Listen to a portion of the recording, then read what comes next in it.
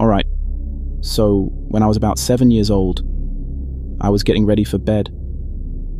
You know those old Disney cartoons that played late at night? Well, I was watching that as I was trying to fall asleep in my bed, when all of a sudden I felt like a weight drop beside me.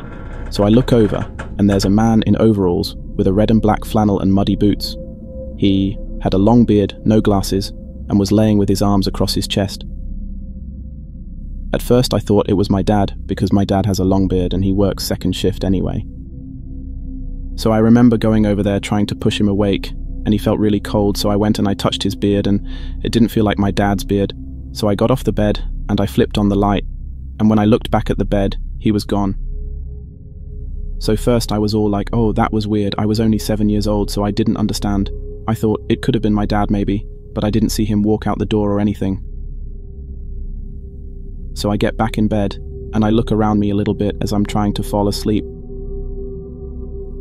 But that's when I hear my dad coming in from work at the back door, and that's when I knew for sure that it wasn't my dad, and it wasn't human.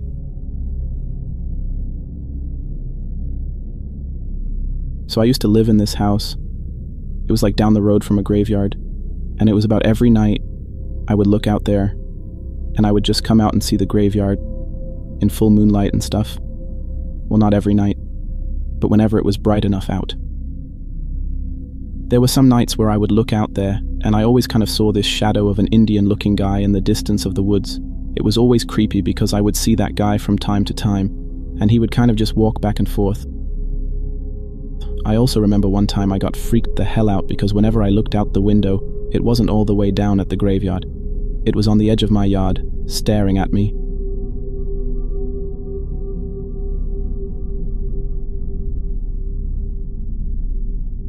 I reside in a bustling city where Lyft and Uber are frequently used, especially during the lively nightlife.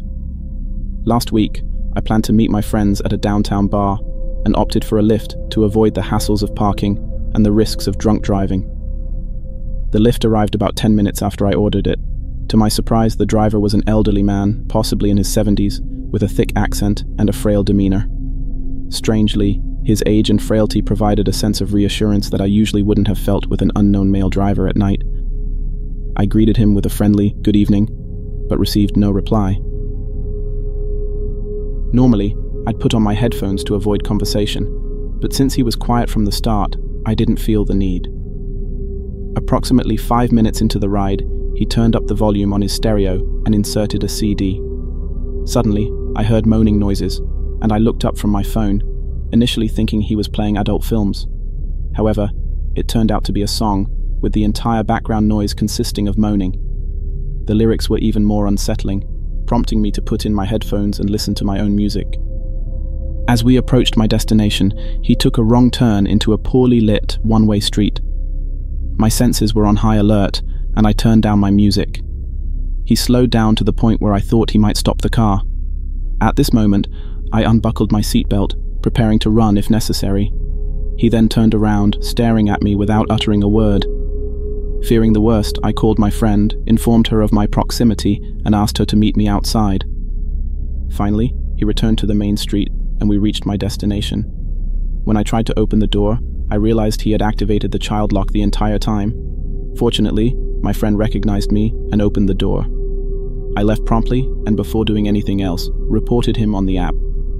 Fortunately, nothing untoward happened, but the entire encounter was bizarre and gave me a chilling feeling.